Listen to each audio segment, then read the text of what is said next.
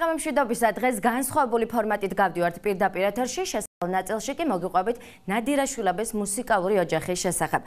ერთ-ერთი პირველი ტრიო საუნჯი 1972 წელს გიორგი ნადირაშვილის ხელმძღვანელობით ჩამოყალიბდა. საუნჯის ერთ-ერთი დამფუძნებელი ნიკო ნადირაშვილია, რომელსაც ქართული საზოგადოება კარგად იცნობს ცნობილ გოგონათა ანსამბლ მზიურიდან. ეს ანსამბლი გოგონებით იყო წარმოდგენილი, თუმცა ალბათ ყველას ახსოვს, რომ ერთი ვაჟი იყო ნიკო ნადირაშვილი, რომელიც სალამურზე უკრავდა. არსებობიდან რამდენიმე წლის შემდეგ მზიურელების ცხოვრება სხვადასხვანაირად წარიმართა. ნიკო ნადირაშვილის ოჯახი კი ემიგრაციაში გაემგზავრა. დაახლოებით 3 თვის წინ ნიუ-იორკში მაუწყებლობა დაიწყო პირველმა ქართულმა რადიომ, რომელიც მთელ მსოფლიოში 24 საათიან რეჟიმში მაუწყებლობს. სწორედ ამ საკითხთან დაკავშირებით ვისაუბრებთ დღეს სტუდიაში ხარისხის არხის დამფუძნებელ გიორგი ასათიანთან და საქართველოს ბაგრატიონთა დინასტიის წარმომადგენელ მამუკა ბაგრატიონთან ერთად. ასევე შემოგთავაზებთ ტელეხიდს TV4-სა და რადიო საუნჯას შორის. მე ნინა კაპანაძე ვარ და ვიწყებთ ღია ეთერს. პირველი ქართული რადიო ამერიკის შეერთებულ შტატებში ემიგრანტებისთვის გასართობი, შემეცნებითი და საინფორმაციო გადაცემების 24 საათიანი მაუწყებლობა ნიუ-იორკში, რადიო საუნჯის ეთერში. ტელეხიდი ღია ეთერის სტუდიასა და ნიუ-იორკში რადიო საუნჯას შორის. შაბათს 22 და 30-ზე ღია ეთერის სტუდიაში გია ასათიანი და მამუკა ბაგრატიონი. დავიწყებთ გადაცემას საღამომშვიდობისა. დიდი მადლობა რომ ხართ დღეს ჩვენთან სტუდიაში.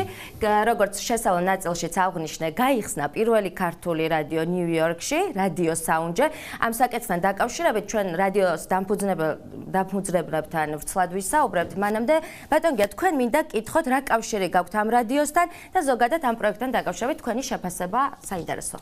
მოგესალმებით, საღამომშვიდობისა, მევესალმები TV4-ის მაყურებელს, ასევე ჩვენი არხის მაყურებელს, ჩემი და მამუკასი და სანამ ამ კითხვაზე გაგცემდეთ ბოლომდე პასუხს, მინდა გავაჟღერო ის პრეცედენტი, რაც დღევანდელ ეთერში, თქვენ ეთერში ხდება და აქვს ადგილი. ეს არის ტელეხიდი, რამდენად გამოგვივა დახვეწილი ტექნიკურად მე ამაზე საკმაოდ ნერვიულობ, ჩემ არ მახასიათებს ეს თემა, მაგრამ ნახოთ აი როგორ იქნება. ტელეხიდია?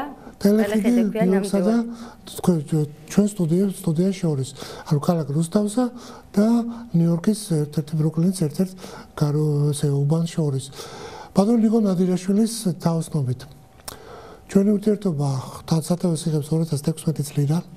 ბატონ მამუკასიც, ბატონ მამუკამ სალკე ისაუბრებს და იქაც შეიძლება ითქვას, რომ ნიკო ნადირაშვილი საქართველოში ემიგრაციის პერიოდის განმავლობაში 25 წლიანი პაუზის შემდეგ ჩამოსვლის ეგრევე, აი მომენტშივე მოხდა პირდაპირ ეთერის ორგანიზება თავისუფლების მოედანზე. გასაგები. და ერთ პრომას, რომელსაც ჩვენ უშვებდით, თქვენ არ გადიოდა, ხარისხს გადიოდა, ამ ნაწყვეტებს ჩვენ ხშირად უშვებთ ხოლმე. ვირტუალური აი ძალიან აი როგორ გითხრათ, ვირტუალური ან სიტყვა წამოსდა, მაგრამ ვირტუოზული შესრულებაა ბატონ ნიკოს მხრიდან ისეთ ფოლკლორული ნაწარმოებებისა, რაც წმინდა სისხლის ქართულია. და ამაში ხარისხს მაყურებელი დარწმუნდება. ჩვენი ურთიერთობა ბატონ ნიკოსთან გაგპირობებული იყო ძირითადად რაღაც პოლიტიკური განხრის ასეთი თემატიკით. ბატონ მამუკასთანაც მე ბატონ ნიკოს დამსახურება რომ მამუკა გავიცანი და ბაგრატიონთა ოჯახს ასე დაუახლოვდით და მინდა დავაანონსო ასევე დღევანდელ ეთერში კიდევ ერთი სიახლე, რომ ხარისხის არხი ძალიან მალე ბრენდულ სახელს შეიცვლის და მას დაერქმება სამეფო არხი თავისი არსით. რატომ გადაწყვეტეთ ამასთან დაკავშირებით მოგვიანებით ვისაუბროთ. ბატონ მამუკას მივცეთ სიტყვა. ბატონ მამუკა, მადლობა რომ ხართ დღეს ჩვენი გადაცემის სტუმარი. ზოგადად ამ რადიოსთან დაკავშირებით მინდა თქვენი აზრი მოვისმინო და ასევე თქვენ გაქვთ გადაცემა ბაგრატოვანი, რომელიც გადის ეთერში და ასევე გავა რადიო საუნჯის ეთერშიც. ანუ რა ტიპის იქნება ეს გადაცემა, არის უფრო სწორად რა სტუმრებს იწვევთ თუ არა, მოგვიყევით ამ გადაცემის შესახებ, რომელსაც შემდეგ უკვე ქართველი ემიგრანტებიც მოისმენენ. პირველ რიგში მოგესალმებით. მივესალმებით თქვენს მაყურებელს, სრულიად საქართველოს და აგრეთვე ჩვენს ემიგრანტებს ამერიკის შეერთებულ შტატებში. კერძოდ ნიუ-იორკში და აი თქვენ მკითხეთ საუნჯესთან დაკავშირებით, თვითონ სახელი ძალიან ბევრს იძახის უკვე და ბატონი ნიკო ძალიან დიდ საქმეს აკეთებს ამით და დიდ რამეს ჩაუყარა საფუძველი. ჩვენი ნამდვილად ბატონმა გიორგიმ სწორად აღნიშნა, რომ ბატონი ნიკოს დამსახურებაა, რომ საერთოდ ჩვენ გავიცანით ერთმანეთი და ამის შემდეგ არის, რომ ზუსტად არსებობს გადაცემა ბაგრატოვანი პირველად, რაც კი საერთოდ ტელეეთერი არსებობს, პირველად ხდება, როდესაც ბაგრატიონებზე და საქართველოს ისტორიაზე აი შერწყმით ესეთი გადაცემა არის და თქვენ იწვევთ სტუმრებს გადაცემაში და შემდეგ ყვებით საქართველოს ისტორიაზე საუბრობთ თუ რა ტიპის არის ეს გადაცემა? გადაცემა არის ისტორიული გადაცემა არის და კონკრეტულად მსოფლიოში ყველაზე ძველი დინასტია არის ბაგრატოვანთა დინასტია. და უდიდესი ფესვები აქვს და აქედან გამომდინარე ჩვენ დეტალურად საქართველოს ისტორია და ბაგრატიონების ისტორია არის ეს შერწყმული ერთმანეთთან. ხანგრძლივობით არის ყველაზე დიდი დინასტია და ფაქტურად საქართველოს ისტორიაზე მიდის საუბარი, ბაგრატიონების ისტორიაზე, მეფეთა ცხოვრებაზე, თუ როგორ ვითარდებოდა, როგორ ხდებოდა ეს პროცესები ისტორიულად და უდიდესი მნიშვნელობა აქვს ამას თანამედროვე დროში, რათა განსაკუთრებით ახალგაზრდებისთვის რომ საკუთარი ფესვი იცოდნენ თუ საიდან მოდიან, რათა მომავალი უფრო კარგად დაგეგმონ და ის ისტორიულად პლუსები გამოიყენონ. გასაგები ანუ ამ გადაცემას რადიო საუნჯის ეთერში მოისმენთ და მე ერთი ძალიან კარგი სიურპრიზი მაქვს დღეს მაყურებლისთვის. ჩვენთან ერთად იმყოფება ჯგუფი ფორტე. ეს ადამიანები აქ იმყოფებიან იმისთვის, რომ ქართველ ემიგრანტებს მიულოცონ პირველი ქართული რადიოს გახსნა და მეც მაქვს შესაძლებლობა და მოვიკითხავ ყველა ქართველ ემიგრანტს და ისინი ახლა ჩვენთან ერთად არიან და შემოგვიერთდებიან სტუდიაში. საღამო მშვიდობისა. მოგბრძანდით.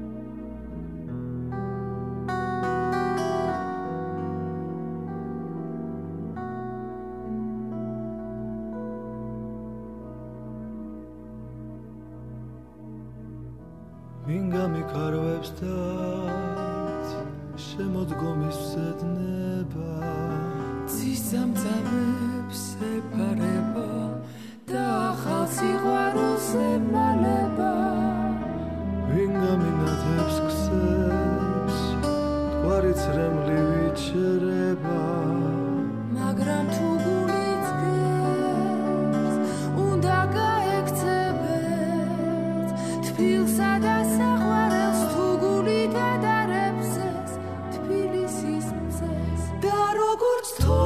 გაყვები მდგარს არ მოგაცილებდოს ჩემსავით ვინ გეტყვის სხვა რომ ისევ მიყვარხარ ზეცაში მიდიან ნაცნობი ქუჩები ბაღებში ისევ ბულბულის თვენს თბილსა და საყვარელს თუ გულით ატარებს ეს თბილისის მზეს გამითენებს დღეს ძველი ქალაქი ქრება მაგრამ თუ გულიც გეს უნდა გაექცევეს თბილსა და საყვარელს თუ გულით ატარებს ეს თბილისის მზეს და როგორც თოლია გაყვები მდგარს არ მოგაცილებთ თვალს ჩემსავით ვინ გეტყვის სხვა რომ ისევ მიყვარხარ ზეცაში მიდიან ნაცნობი ქუჩები ბაღებში ისევ ბულბულის თვენს თბილსა და საყვარელს თუ გულით ატარებს ეს თბილისის მზეს ცხადი ხარ თუ მოჩვენება ახალი ოცნებით გიმშვიდებს დამიგარგე მოსვენება ლავშეთა სიცოცხლებს სულს და ძველი ნაღველი თოვლივით ქრება და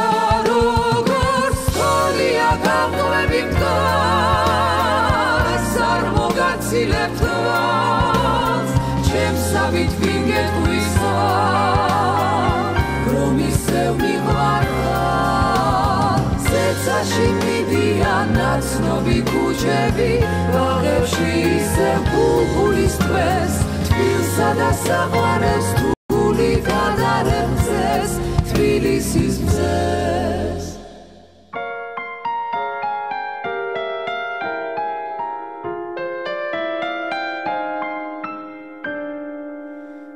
თბილსა და საყვარელს თუ გული გადარემზეს თბილისის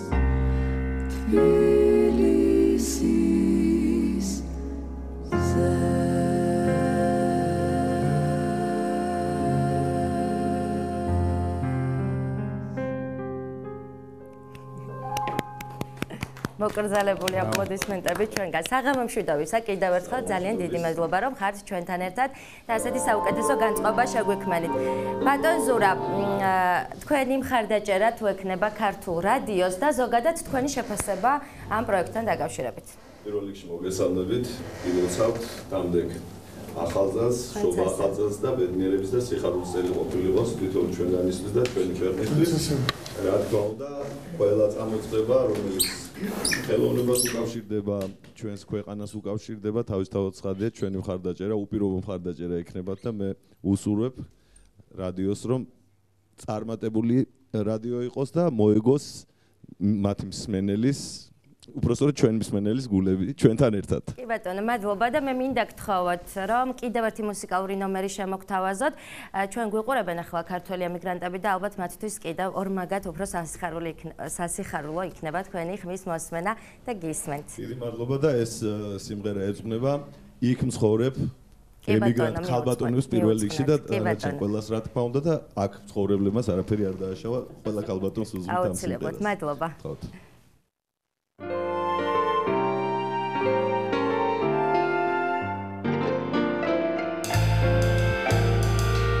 რატომ გაჩნდი ასეთი გიმღერ განავდუმვარ ერთი ხელი ჩხამს მაწვდი მეორეთი მკურნა ერთი ხელი ჩხამს მაწვდი მეორეთი მკურნა თვალის ხوام რომ არ მოგდრას შემოგახვევნაბაც ვინოც კი არ ჟობია მაგ თუჩების შარაბაც ვინოც კი არ ჟობია მაგ თუჩების შარაბაც როცა ხედავ ფრთებს სამშლი თუ არა დაგეცა რა ვქნა შემიღარდი და უშენოზე ჩადიშავდებაზეცა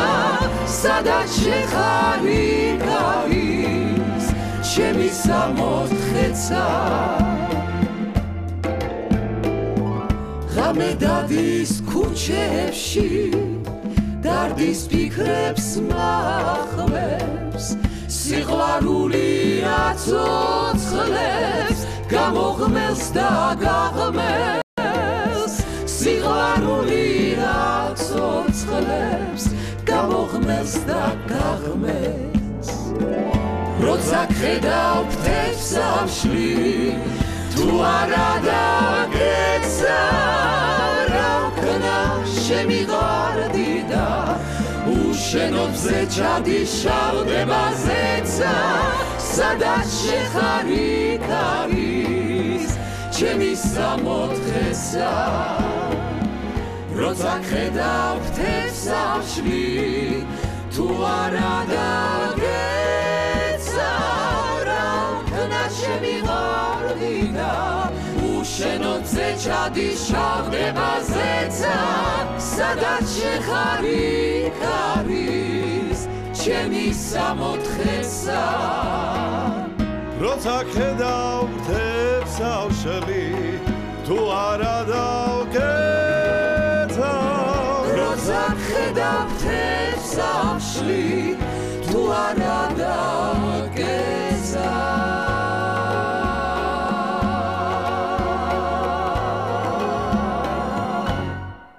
დიდი მადლობა. მადლობა. კარგად ბრძანდებოდეთ, მომავალ შეხვედრამდე გემშვიდობებით. ბატონ გია, მე მგონი დროა ვთხოვოთ პროდიუსერს და მოვაწყოთ ტელეხედი და უკავშირდეთ ჩვენს თანამშრომლებს ნიუ-იორკში რადიო საუნჯი. გამორჩეულად ჩვენ ბაგრატონთა ოჯახი. სასიამოვნო ყოფილა ასეთი ფორმატის გადაცემების წაყვანა და ასეთი სასიამოვნო მუსიკის მოსმენა პირდაპირ ეთერში.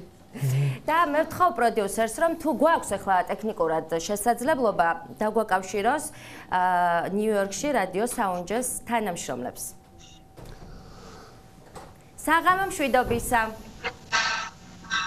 გამარჯობა. მოგესალმებით. დიდი მადლობა, რომ ხართ დღეს ჩვენთან ერთად და გილოცავთ ამ ძალიან წარმატებული პროექტის განხორციელებას. გაიხარეთ, მოგესალმებით ყველას, არა მარტო საუნჯის მსმენელებს და მაყურებლებს, არამედ ყველა იმ ტელეარხის და რადიო არხების, რადიო მაუწყებლობის მსმენელებს და მაყურებლებს, რომლებიც ჩვენთან არიან ჩართულები. კი ბატონო, მე მინდა გთხოვოთ, რომ მოგვიყვეთ, საიდან გაჩნდა იდეა, რომ შექმნილიყო რადიო ნიუ-იორკში ქართულენოვანი და რატომ საუნჯე. პრინციპში ვიცით, რატომ ეწოდა საუნჯე, თუმცა მაინც საინტერესო იქნება, რომ ჩვენი მაყურებლისთვის მოყვეთ ეს პატარა ისტორია. კი ბატონო, ვიდრე ამას მოგახსენებდეთ, პირველ რიგში მადლობა მინდა გამოუცხადო ხარეთის არხის დამაარსებელს, უცვლელ ხელმძღვანელს ბატონ გიორგი ასათიანს, რომელიც 8 წლის არის ის შედეგი, რომ ჩვენ დღეს ველაპარაკებით ერთმანეთს ოკეანის გაღმა გამოღმა ტელეხიდის საშუალებით. იმედია, რომ ეს იქნება დასაბამი მომავალი თანამშრომლობისა და დასაწყისი საუნჯის ახალი ცხოვრებისა. მემხედველობაში მაქვს არა მარტო რადიო საუნჯი, არამედ ტელე რადიო საუნჯი. რაც შეეხება საუნჯის იქნებ გაეცნოთ მაყურებელს, ვინ გვესაუბრება ნიუ-იორკიდან, თუ შეიძლება. ბატონ ნიკო ნადირაშვილის მამის, წონებული გიორგი ნადირაშვილის მოღვაწეობიდან, რომელმაც გასული საუკუნის 70-იან წლებში დაარსა ტრიო საუნჯე. ამ საუნჯე იარა წარმატებით, იარა ჩამოყალიბდა მერე ანსამბლად, რომელმაც გააგრძელა მისი მოღვაწეობა ნიუ-იორკში, ბრუკლინში, რომლის ხელმძღვანელი გახლავთ ბატონ ნიკო ნადირაშვილი. და წელს სექტემბერში ნიკო ნადირაშვილის თაოსნობით დაარსდა რადიო საუნჯე. რაც შეეხება თვითონ დასახელებას საუნჯეს, რომელიც თქვენ მე მკითხეთ. ნუ საუნჯე მოიხსენება წარმოადგენს განს, არა მარტო განს, არამედ ეს არის პიროვნების მიერ წლების განმავლობაში დაგროვილი სულიერი და მატერიალური სიმდიდრე, ან რომელიმე ერის და ნაციის მიერ დაგროვილი საუკუნეების განმავლობაში სულიერი და მატერიალური სიმდიდრე, ასე რომ ეს სახელი ზუსტი მიგნებაა და შეესაბამება საუნჯის საქმიანობას და მოღვაწეობას. მე მაინტერესებს, ვინ არიან ის ადამიანები, ვინც დაგიჭირათ მხარი ამ იდეის განხორციელებაში? დიახ, რა თქმა უნდა, ჩვენ გვეხმარებოდნენ, აქ უკვე დიდი როლი ითამაშა როგორც ბატონ ნიკო ნადირაშვილის ავტორიტეტმა, ასევე ჩვენმა პარტნიორებმა, მაგალითად დიანა ბაგრატიონის საქველმოქმედო ფონდი და სხვადასხვა ორგანიზაციები, რომლებიც გვეხმარებოდნენ ამ საქმის წარმატებით დაწყებაში და დაგვირგვინებაში. დიახ. როგორ შეარჩიეთ სამუშაო ჯგუფი? ვინ არიან ადამიანები, რომლებიც მუშაობენ თქვენთან რადიო საუნჯეში?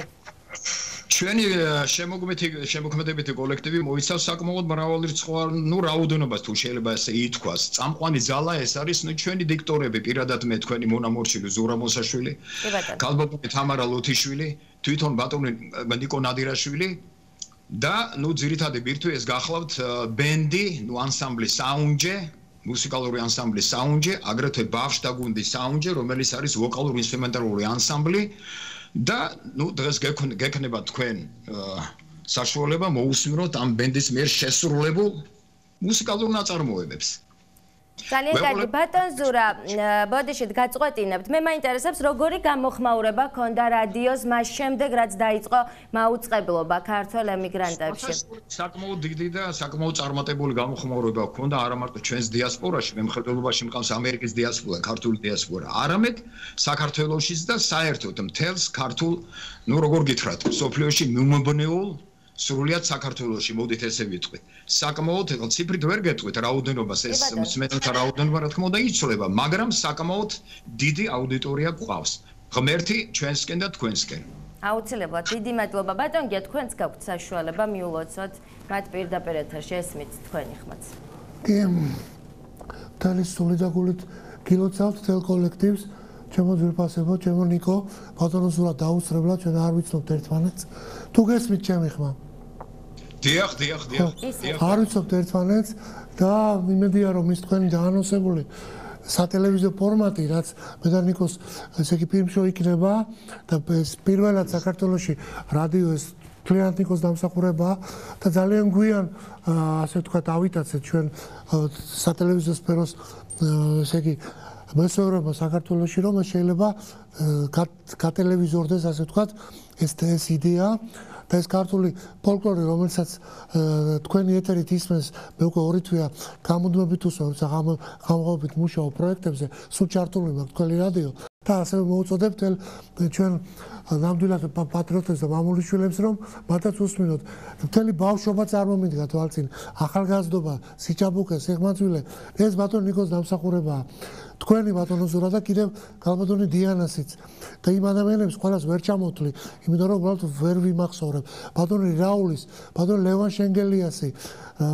როდის ლევანის კერძო ასე ვთქვათ ნამუშევარ ჩვენ ხარისხზე მუდმივად ვატრიალებთ და ესე იგი ვასმენინებთ მის ზაზანოვას კონცერტში თბილისში აქედან მოკითხებს უთვლიან მას მისი მეგობრები მალხაზ ჯინორია თელი მრევლი მამა ნიკოლოზის და ასე შემდეგ მე არ მინდა ხა მინდა მამუკასაც მოვალოცინო ჩვენ მოგვეცა საშუალება რომ ეს მოლეცვა ყოფილიყო სახოველთაო მთელი ერის გასაგონად ეხლა გიყურებთ მთელი დასავლეთ საქართველოს ასეთი ძალიან დიდი მასშტაბით და რუსთავის და მარნოლის რეგიონიც რა თქმა უნდა ну ესეთი ღიად საშუალო ესეთი ფენა არაელიტარული ასე ვთქვათ და აქედან გამომდინარე რაოდენობრივად ეს ცნობადობა თქვენი ესე იგი გრადიოსი თუ პერმანენტულად გაგრძელდება მსგავსი ჩართვები და ტელეხიდები მოიმატებს და მოიმატებს და ამან უნდა არა მარტო სულიერი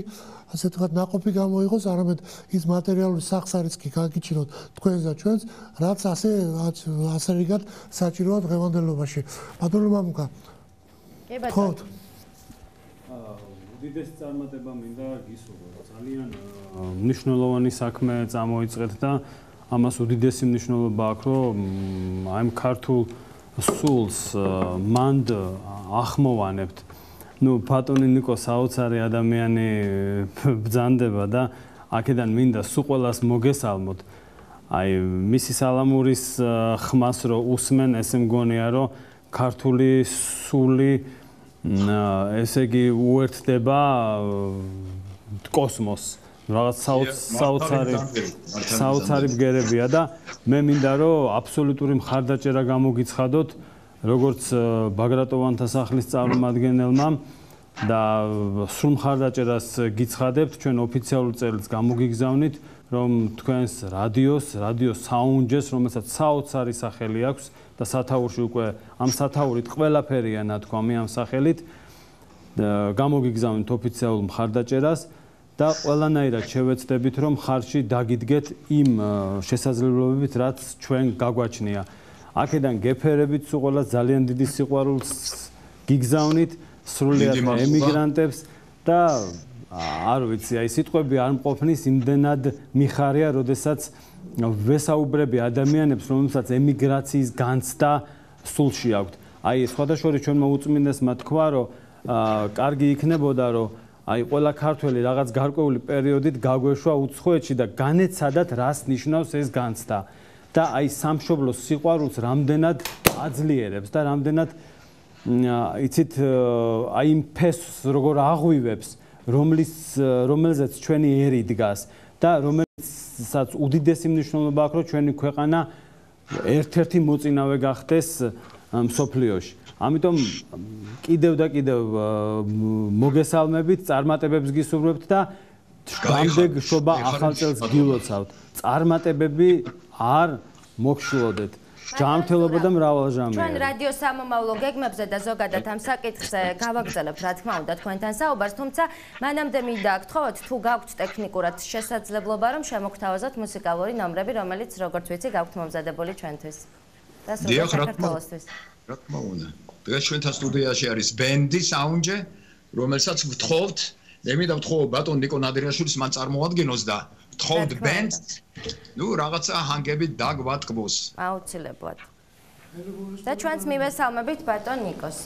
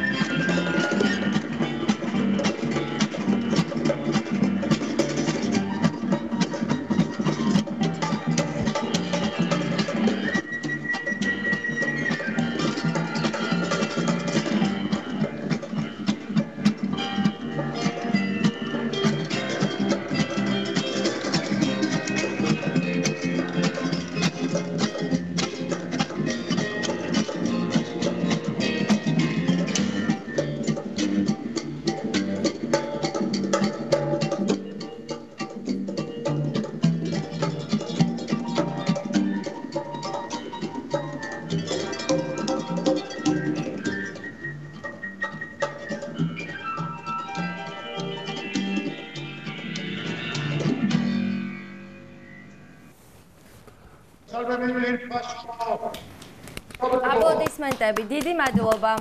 დიდი მადლობა. არ გეტყვით რომ ეს ნაწილია პირდაპირ შესრულება, ცოცხალი შესრულება.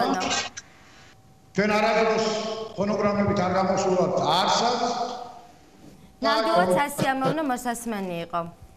უღებესი მადლობა. ხო არ ვიცი ასე შორეული ოკეანის გამოგვიდა როგორ ისმოდა მაგრამ პატარა ხარვაზები თუ იყო მოგვიდევეთ იმიტომ რომ ეს ცოცხალი შესრულება და პირდაპირ ეთერია. დიდი მადლობა მოგახსენეთ. დიდი მადლობა მინდა მოგახსენოთ ყველას. მადლობა თქვენ. ერთობისათვის, სიყვარულისათვის.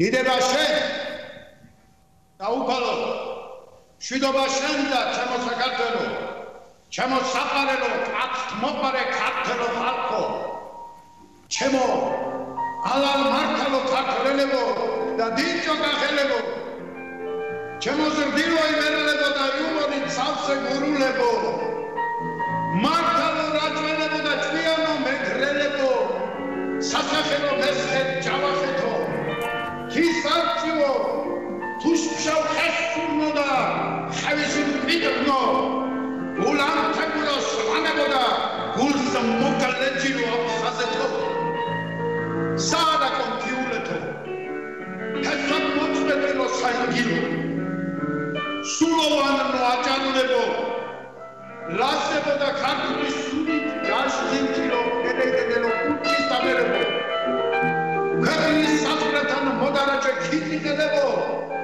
სამშობლოზე ზრუნვით დაყრილო ემიგრანტებო, საქართველოში დაბრუნებულ გაზრდილო, დაბადებულ გაზრდილ მარაქართველო, რომელთაც ჩვენსავი იბერია გულს გისმენია ხატა და ყველას ერთად მოგესალმებით, ყველას აბსოლუტურად ლიხიკი და ლიხაკე სოფლიოს ნებისმიერ წერტილში დინადა და ჩვენიანებო, ჩვენებურებო, გეფთანები და გულში იხუტე, ჩემო ძვირფასებო, თქვენ სამსახურშია რადიო საუნჯე, ნიუ-იორკიდან, მინდა გაგასცემოთ უკდავი შოთა რუსთავების ულამაზესი სტიქონები, რომელმან შექმნა სამყარო, ძალითა მიწვიერითა, ჩვენ კაცთა მოწა ქვეყანა, გვაქვს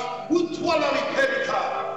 ია, უფალმა გვიბოძა ეს მრავალფეროვანი და უშევიერესი პლანეტა, გეგმუცი და დიაქსი, მიხარია, რომ ქართველობა ფესვებს კი არ მოსწდა, როგორც შიდაც ამბობენ ამას, არამედ უფრო დაეუფლა მთელ დედამიწას და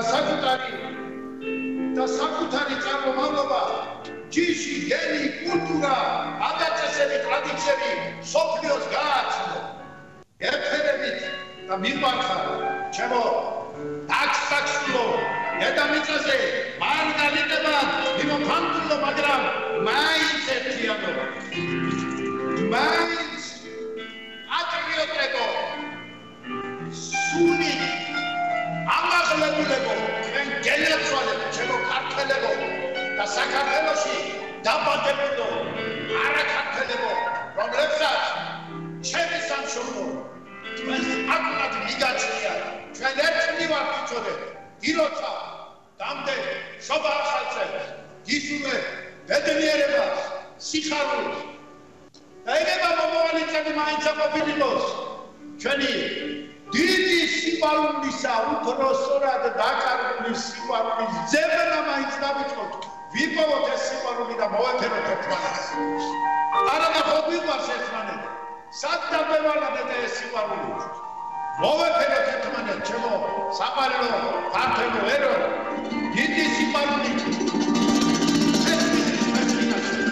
გაიხარეთ, ხატმანები, გაიხარეთ.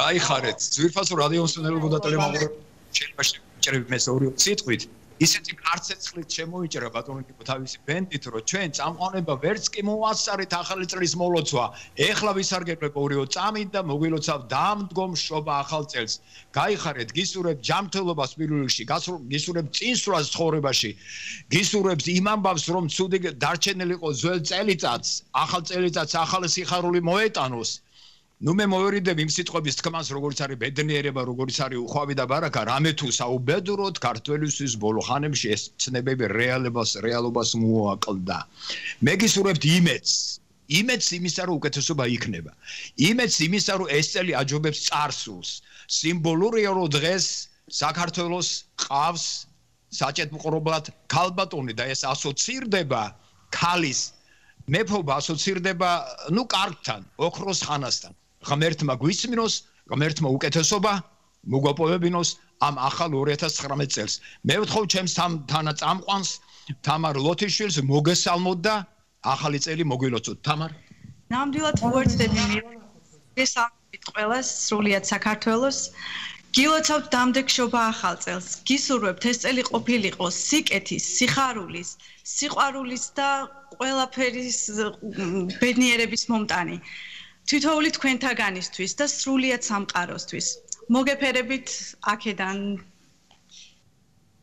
გაიხარეთ. პირველ გილოცავთ ახალ წელს და გისურვებთ იმედს. მოდით ამაზე ერთ წუთს შევჩერდებით თუ მაპატიებთ.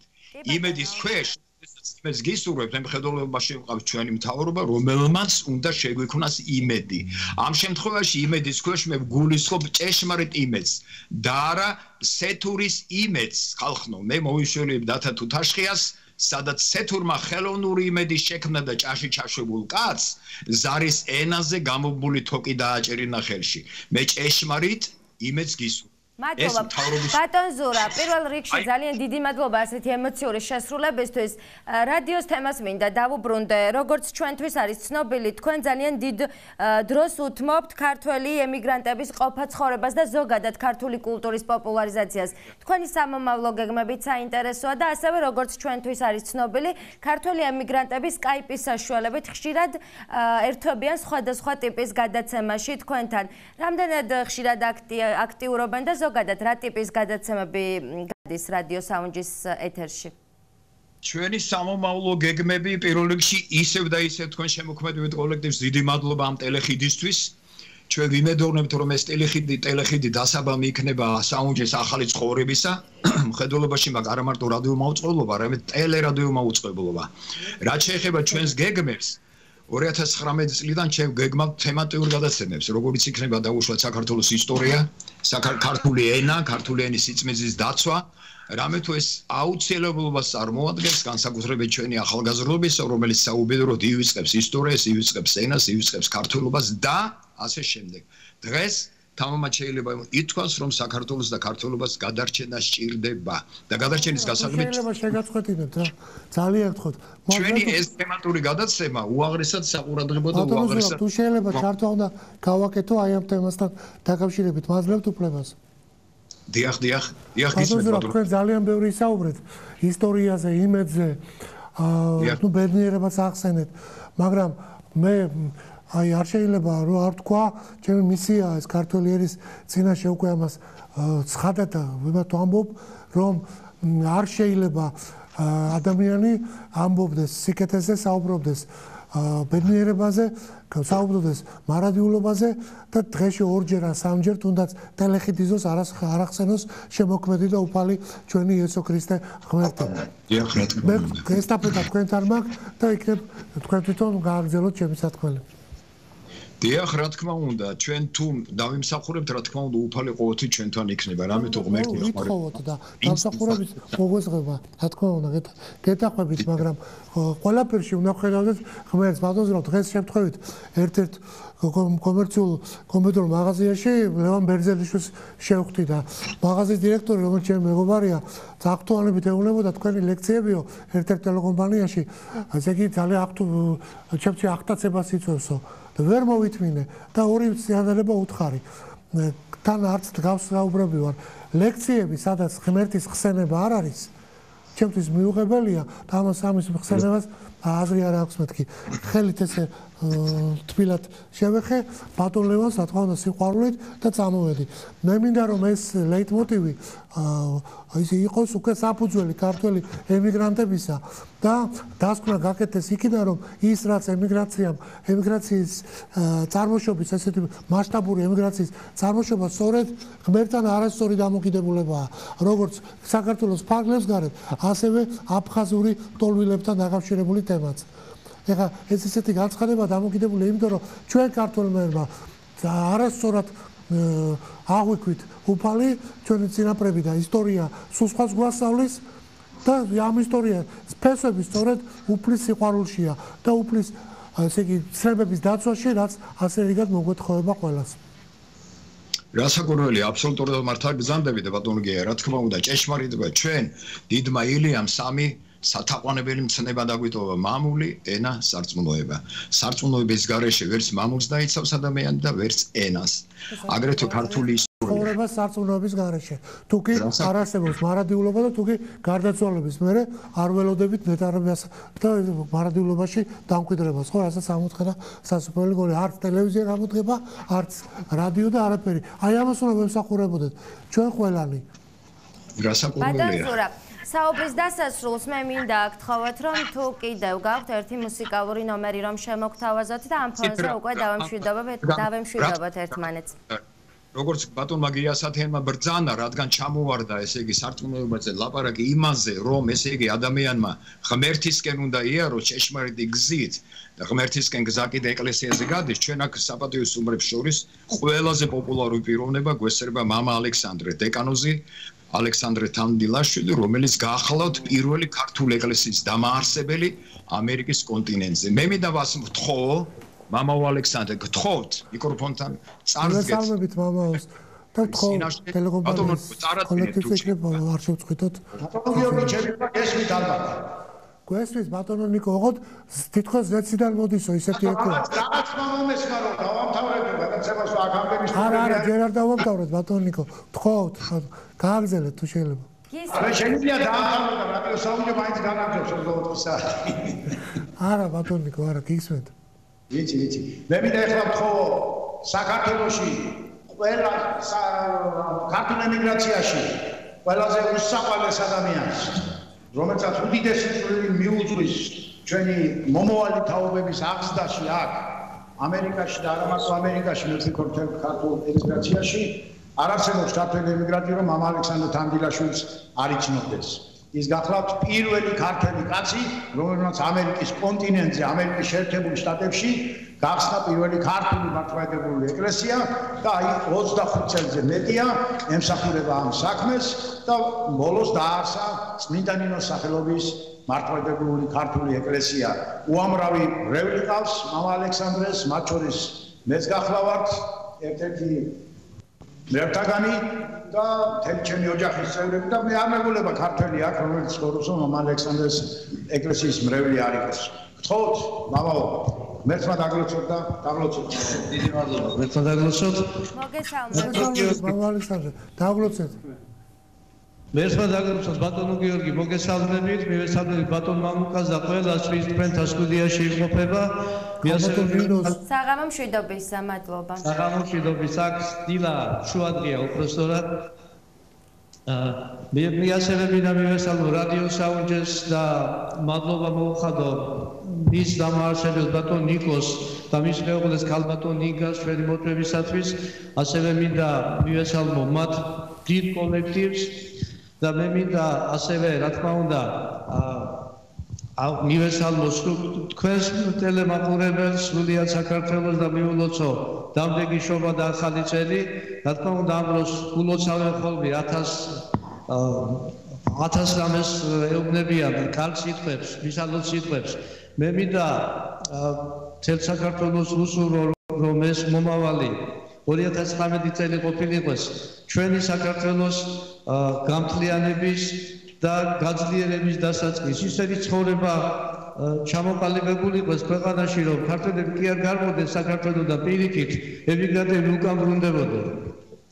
მე ასევე მადლობა მინდა მოგახსენოთ იმისათვის, რომ თქვენ გვასმენილებთ შესანიშნავ ანსამბლ ფორტეს. თქვენ უკვე მოისმინეთ ჩვენ თქვავს ლეგენდარული ანსამბლი ტრიო საუნჯე, რომელიც თქვენ უკვე მოისმინეთ და შესანიშნავი მუსიკა შეასრულეს. ღმერთმა დაგლოცო და ღმერთმა დალოცოს სრულიად საქართველო. ამინ. მადლობა. დიდი მადლობა. გაიხადეთ. მოგიკითხავთ ჩვენს დედის სიყვარული საქართველოდან. ძვირფასო მსმენელებო, თუ შეიძლება ახალ ჩართვას გავაკეთებთ, ისევ თქვენ ბრძანებთ, რომ ისევ რაიმე სიმღერა. ნუ რა ვიცი, კლასიკურ სიმღერაზე უარს არ იტყვით, მე მინდა ვთხოვო ჩვენი ქართული დიასპორის ორ ულამაზეს წარმომადგენელს, ძალიან პოპულარულ პიროვნებას, ოპერისა და ესტრადის მომღერლებს, ქალბატონ ირმა დვალიშვილს და ბატონ ოთარ გოგილაშვილს. გთხოვთ.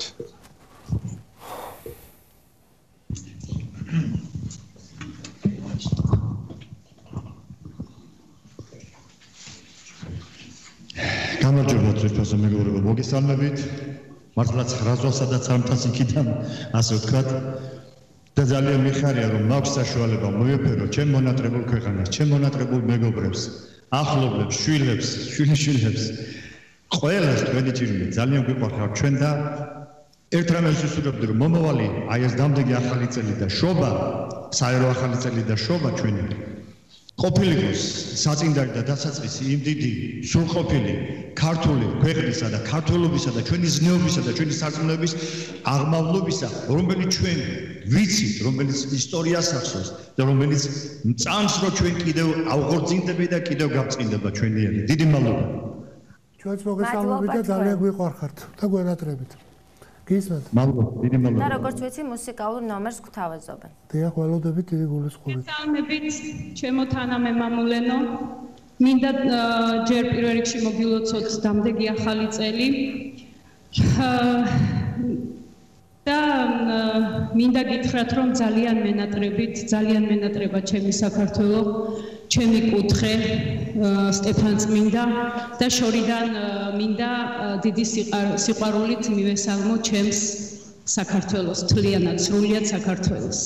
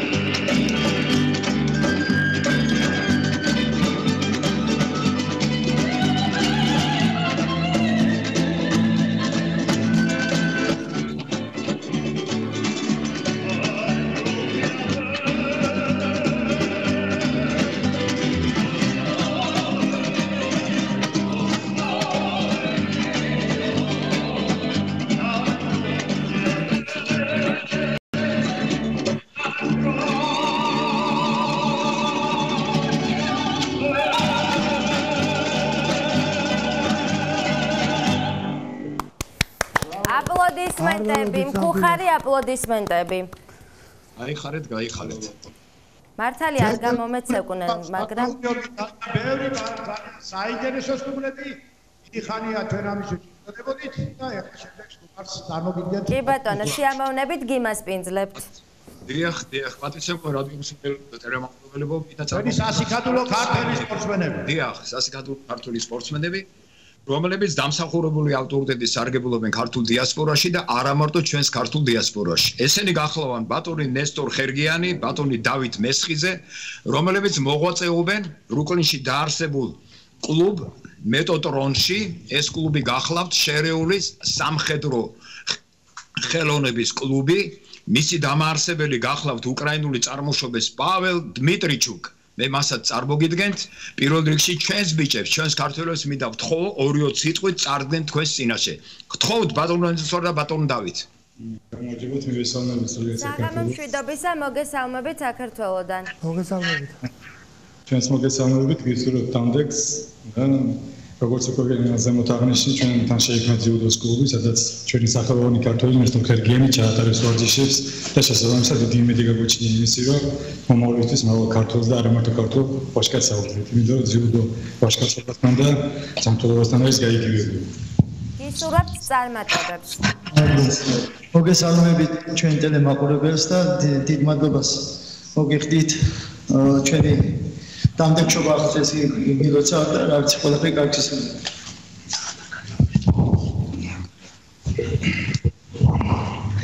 ძალიან დიდი დახმარება დაგვიჭირა გაგვიციეს აქ არა მარტო ქართველმა თანამოქალაქეებმა და მიგრანტებმა, არამედ ჩვენი გვერდზე მეზობლებმაც, რომელიც უკრაინელი კომპანიონი ყავს, კოლეგა ყავს, რომელმაც შეგვიქმნა პირობები იმისათვის, რომ მივიღოთ ბავშვები და გავწვრთნოთ ისინი და შესაბამისად დიდ მადლობას მოვახსენებთ მასაც, რომელიც აქ ესწრება და სავარაუდოდ შემოგვიერთდება კიდევაც.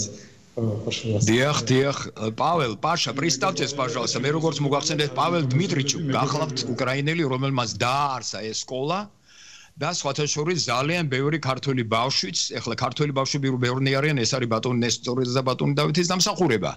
მე მინდა რომ ეხლა პაվել დმიტრიჩუკმა წარმოგიდგენოთ თავის თავი და 2-20 სიტყვით გაგაცნოთ ამ მეტოტრონის არსებობის შესახებ. Паша, прошу вас. Გამარჯობა. Рад приветствовать вас. Здесь в этом светлом центре. Спасибо, хочу сразу сказать спасибо за приглашение моим друзьям, и особенно моему близкому другу, с которым мы дружим уже много лет, великому, я не побоюсь сказать, музыканту и общественному деятелю Никона Дерашвили, его светлой праздничной студии Саунджи. Спасибо за приглашение. И я представляю здесь клуб Метатрон. Это Elite Fighting and Fitness Center. Это центр боевых искусств и фитнеса. И я здесь со своими друзьями, с тренерами, которые у нас работают и развивают спорт, развивают боевые искусства, в частности дзюдо. И я хочу еще раз представить это Дато Месхидзе, известный боец, известный дзюдоист, которого многие знают и не только в грузинской комьюнити, также особенно в украинской комьюнити и в нашей американской комьюнити. И, конечно, легендарный, его даже можно не представлять, но я назову его еще раз. Это Нестор Хергяни, это легендарный спортсмен, легендарный тренер. Вы все его знаете наверняка. Это мои близкие друзья и партнеры, с которыми мы развиваем боевое искусство здесь, и в частности специально для грузинской комьюнити мы приглашаем грузинских спортсменов, детей, родителей, то есть не только грузинских, конечно, всех, просто в первую очередь. ჩვენ ფასი დრო იხარჯება ჩვენ იძულებულად ქართულად კი პასუხოთ თუ შეიძლება ისეთი რეზიუმესავით გავაკეთოთ, აგვიგზელდა ცოტა. დიახ, კი ბატონო გია, ეს სამი ახალგაზრდა როგორც მოგახსენეთ, გახლავან, ესე იგი, წამყვანი მწვრთნელები, მოდით ესე ვიტყვით, მეტატრონისა, სადაც ახალგაზრდები ჯანმრთელობისთვის ზრუნავენ, ასწავლიან მათ, ესე იგი, MMA, ნუ ესე ქვია ინგლისურად, ეს გახლავთ Mixed Martial Art, ეს არის შერეული სამხედრო ხელოვნება. შერეული, იმიტომ ქვია, რომ მოიცავს ძიუდოს, კარატეს, ალბათ ქართული ჩხუბის ელემენტებსაც. სპეციფიკა. და ეს არის ძალიან პოპულარული სხვათა შორის, არა მარტო ამერიკაში, მთელ მსოფლიოში და უაღრესად მისასალმებელი და სასიკადულო, რომ ამ კეთილშობილის საქმეში, ესე იგი, ბავშვთა ჯანმრთელობის აღზრდის საქმეში ჩვენი ორი სახელოვანი ქართული სპორტსმენი. განსაკუთრებით მივესალმები, დამდეგ შობა ახალწელს ულოცავ. ჩემთვის საბრძოლო ხელოვნება ძალიან ახლოს არის, მე თვითონ შავი ქამარი მესამე დანი მაქვს, აღმოსავლური ორთაბრძოლების ექსპერტი ვარ. და აქედან გამომდინარე ძალიან გამიხარდა, რომ აი ესეთი საბრძოლო ხელოვნების წარმომადგენლები ვიხილე და ნუ ვეთაყვანები რა თქმა უნდა ქართული, მე მინდა რომ ერთი რამე უთხრა ჩვენს ესე იგი ამ წამყვან სპორტსმენებს, რომ მაინც ხეზე ასვლას მოასწავლიან რა ბოლომდე. ბატონო, პროდუქცია როგორ ძალიან არა ესე იგი ისა ხეზე ასვლას მოასწავლიან მაინც. არა, ჩვენ ნუ მე ვიძახი. ბატონო არ უნდა ასწავლონ, ბატონმა მოკაბა ვის უნდა შეუნახო. ეს ჩემი აზრი.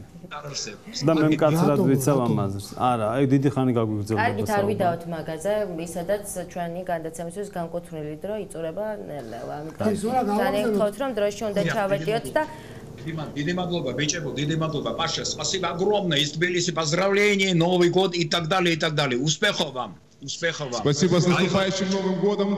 Всего доброго. ჩვენც გილოცავთ დამდეგ შობა ახალწელს. დავასდაესწრა. გადავიდეთ შემდეგზე ზურა თუ ბატონ ზურა, ნელ-ნელა იწურება ჩვენი გადაცემისთვის განკუთვნილი დრო, ამიტომ მინდა გთხოვოთ, რომ დასასრულისკენ წავიდეთ. თქმა იმაშია, რომ ქალბატონი დიანას გარეშე ეს არის ჩვენი პარტნიორი ერთ-ერთი. ჩემი ხმა გესმით ალბათ, ხო? გესმის ბატონო ნიკო. 2-20 სიტყვით მხოლოდ კარგით.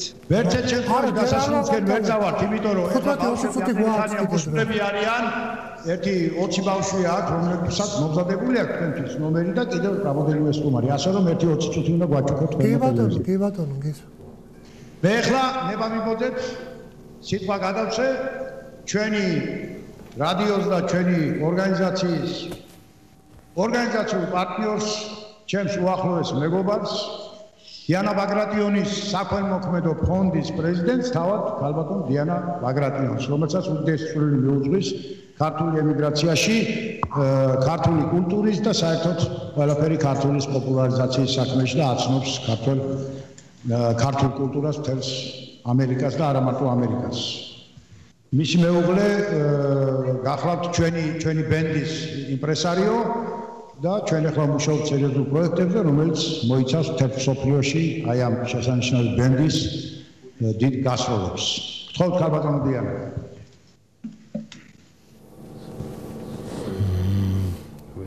საღამომშვიდობისა ყველას. მშვიდობა ქალბატონო. საღამომშვიდობისა. იმედია რომ ხედავთ. რა თქმა უნდა. ძალიან მოხარული ვარ და უღრმესი მადლობა. იმისათვის რომ დღეს მოხდა ასეთი შესანიშნავი საქმე, მე ვთვლი რომ ეს ისტორიული საქმე მოხდა დღევანდელ დღეს. პირველი ჩართვა არის ჩვენი. ეცეთ ჩემთვის ნამდვილად ძალიან ბრელავ, იმიტომ რომ ვერ წარმოვიდგენდი ამას, მაგრამ ნამდვილად სერიოზული ისტორიული საქმე ხდება დღევანდელ დღეს. ტელეხიდი გვაქვს. იმედი გვაქვს რომ ეს არის პირველი და კიდევ ბევრჯერ გვექნება ეს ტელეხიდები. პირველ რიგში მინდა ყველას, მთელ საქართველოს მოულოცო დამდეგი შობა ახალი წელი. უსურვო ყოველივე სასიკეთო, ყოველივე კარგი. რაც თავარია რომ ჩვენს საქართველოში, ჩვენს ქვეყანაში იყოს მშვიდობა. ეს არის მთავარი ჩვენთვის. თქვენ ალბათ მოგეხსენებათ, რომ ჩემი ორგანიზაცია ბაგრატიონის ფონდი შექმნილია უკვე 10 წელიწადია აქ უწმინდესის და უნეტარესის ლოცვა კურთხევით. და ჩემი ფონდი არის, რომელიც ცდილობს ქართული კულტურის პროპაგანდას გაუწიო აქ უწევ კიდევაც ამ პროპაგანდას აქ ამერიკაში ამერიკელებთან. მოხარული ვარ ნამდვილად, რომ მე ამავე დროს ვარ საუნჯეს პარტნიორი, საორგანიზაციო გენერალური პარტნიორი. თქვენ ალბათ მოგეხსენებათ, რომ საუნჯეს არა მარტო ეს შესანიშნავი ჯგუფი ყავს, რომელსაც ყველა იცნობს და ეს ლეგენდარული ჯგუფია, არამედ შეიქმნა კიდე ბავშვთა ცენტრი, საუნჯეს ბავშვთა ცენტრი, სადაც შეისწავლება ქართული ხალხური ინსტრუმენტები. ანუ ეს ძალიან მნიშვნელოვანია ჩვენთვის ქართველებისთვის და იცით საამაყო არის ალბათ თქვენთვისაც იქ საქართველოში, რომ აქ შორეულ ამერიკაში, შორეულ ნიუ-იორკში შეიქმნა ეს ბავშვთა ცენტრი.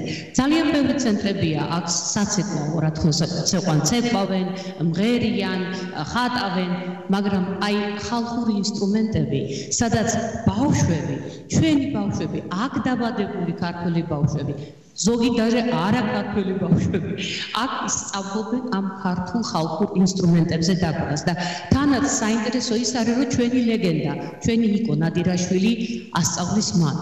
ანუ თვითონ არის მაგათი მასწავლებელი. ის რაც თვითონ შეისწავლა, აი სიყვარული საქართველოსი გადასცემს ჩვენს ბავშვებს, ჩვენ მომავალ თაობას.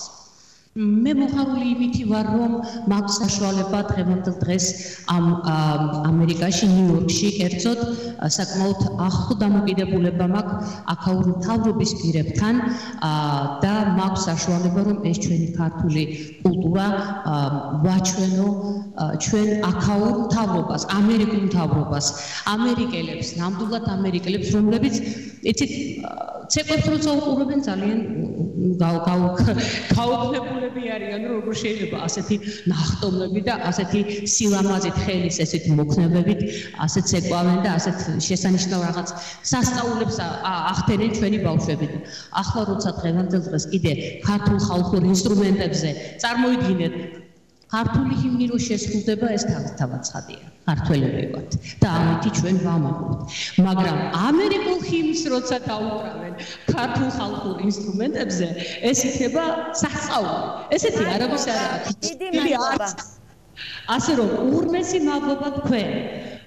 მადლობა თქვენ. ისევ ნიკოს. ყველას მე იმედი მაქვს, რომ ჩვენ კიდევ ბევრჯერ შევხვდებით ერთმანეთს. იმედი მაქვს, რომ მალე შევხვდებით ერთმანეთს და მე მინდა გთხოვოთ, რომ შემოგთავაზოთ მუსიკალური ნომერი. დიდი მადლობა. მადლობა თქვენ. გაიხარეთ. მე მინდა წარმოგიდგინოთ ძვირფასო თანამემამულენო, აქ დაბადებული ჩემი ოჯახის, აი საუნჯეს ბენდის მომავალი თაობა, რომლებმაც აი აქ ისწავლეს დაკვრა, აქ ასწავლეს ჩემმა მშობლებმა, ჩვენს შვილებსა და შვილიშვილებს და ეხლა ისინი შემოგთავაზებენ ერთ მუსიკალურ ნომერს. გთხოვთ ბიჭები. ეხლა მოსმენთ საქართველოს გიყურებთ და შეგიძლიათ მიესალმოთ. საღამო მშვიდობისა, მოგესალმებით.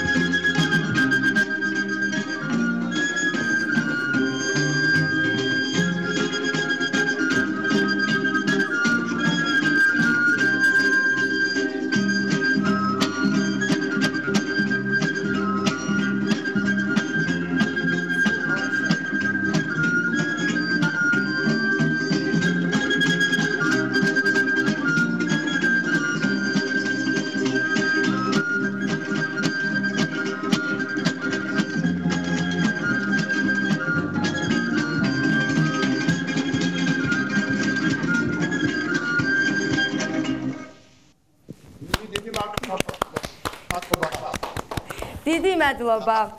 მე ხა წარმოგიდგენთ ვიფასო მეგობრებო. არა ჩვეულებრივ განწყობაზე ვიმყოფებით.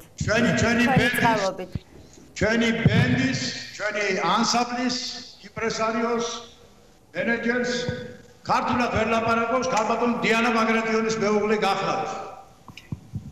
Добрый вечер, Грузия. საღამო მშვიდობისა. საღამო მშვიდობისა. Გაუმარჯოს საქართველოს. Გაუმარჯოს საქართველოს, გაუმარჯოს. Хочу поздравить вас с наступающим Новым годом, с Рождеством Христовым и пожелать вам процветания в вашей прекрасной стране и побольше таких талантов, которые у нас здесь в Америке себя проявляют. Всего вам самого наилучшего, с Новым годом. Пользуясь моментом, хочу передать большой привет своей теще. Я уверен, она сейчас сидит у телевизора и наблюдает за этой программой. Всего вам самого доброго. С наилучшими пожеланиями из Нью-Йорка. იცოცხლეთ. მოგვილოცა ახალი წელი, გვისურვა წარმატებები და ეხლა მინდა წარმოგიდგინოთ ვირფასო მეგობრებო. ჩვენი ოჯახი, ჩვენი ტრადიციის გამძლებელი ქალბატონი, პატარა ქალბატონი დეა ნადირაშვილი. სოლისტი ჩვენი მშვიდობისა ჩვენც მივესალმებით. ესალმებია.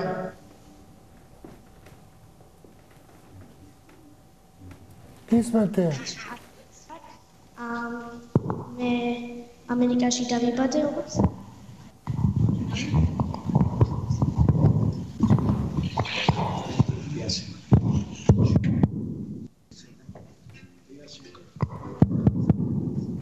ისმეთე ამერიკაში მარკო ესმის კარგად. დეა.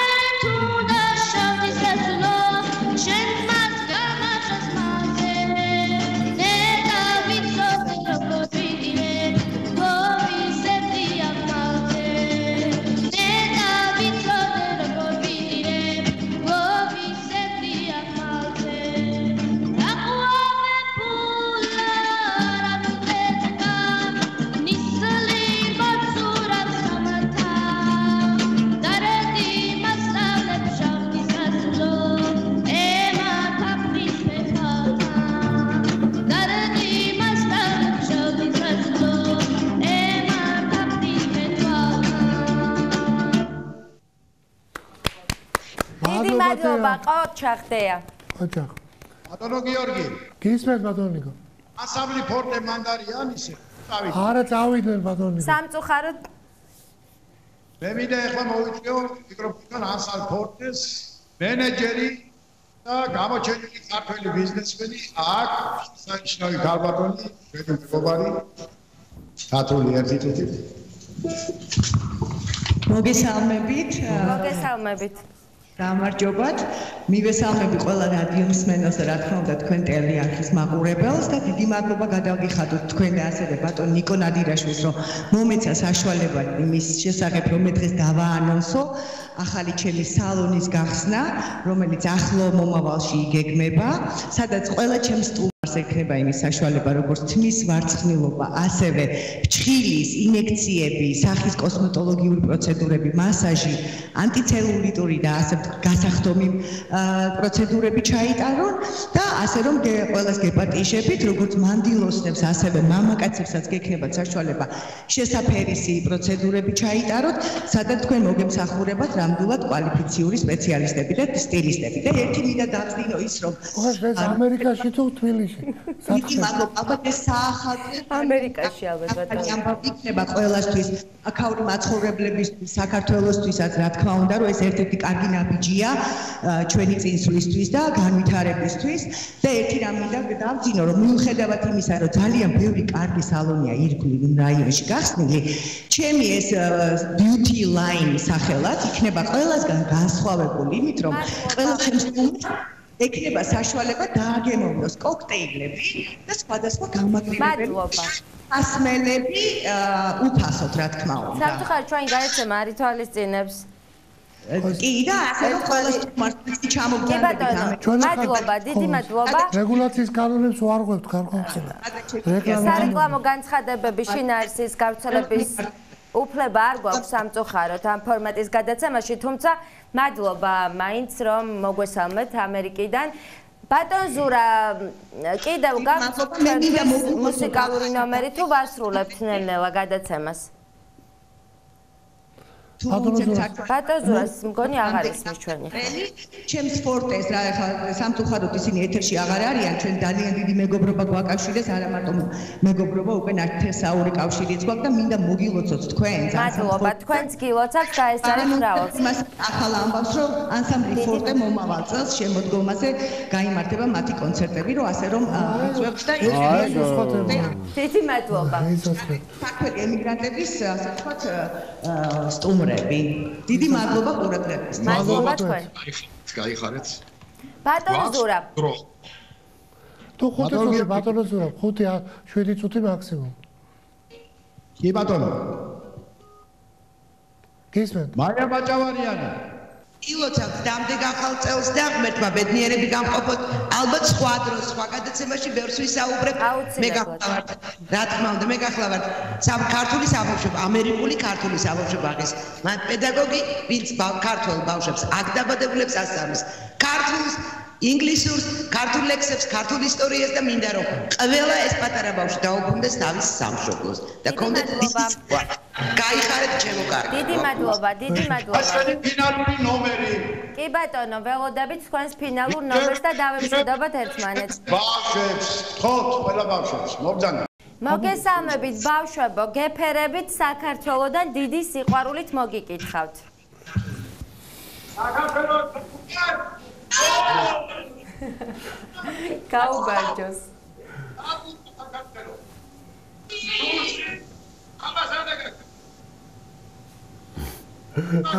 თქვენ განაცოლეთ, თქვენ ჩიგნით. აბა შეასრულეთ ნომრები ბავშვებო, ნომერი უпроსორო. ბავშვებო, ველოდებით თქვენს მუსიკალურ შესრულებას. ის ხეზე ჩიტი ჯდება, ოქროს დისკაც მაღლას წევს. საქართველოს ადიდებლად, მრავალ ახალ წელს. იცოცხლე შევეთ. აპლოდისმენტები. სულ თქვენ. და ახლა გველოდება ფინალური მუსიკალური ნომერი, ბატონგია, როგორც დაანონსდა.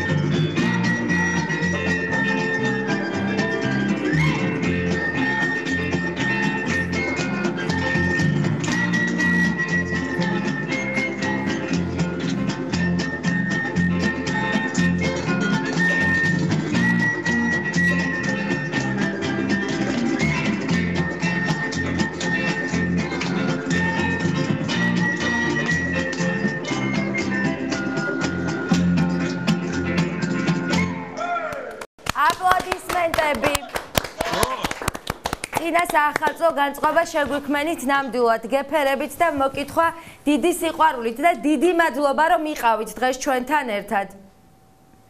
ბატონ ზურა, თუ გესმით ჩვენი ხმა, ჩვენ გემშვიდობებით. ბატონ გია თქვენს მოგცემ საშუალებას რომ დაემშვიდობოთ ჩვენს მაყურებელს და შემდეგ უკვე მე დავასრულო. მათ დაამატონ. აღარ არიან პირდაპირ ეთერში სამწუხაროდ. გამოჩნდნენ. იმედია რომ გაგრძელდება ტელეხედები გაგრძელდება. აუცილებლად. აუცილებლად გემშვიდობებით. მომავალ შეხვედრამდე. დიდი მადლობა რომ იყავით ჩვენთან ერთად ამ დროის განმავლობაში. გაიხარეთ. კარგად ზანდებოდეთ. ბატონ გია თქვენს დაემშვიდობეთ და შემდეგ უკვე მე დავემშვიდობები. კი ბატონო, თქვენ დიდი მადლობა. მადლობა თქვენ.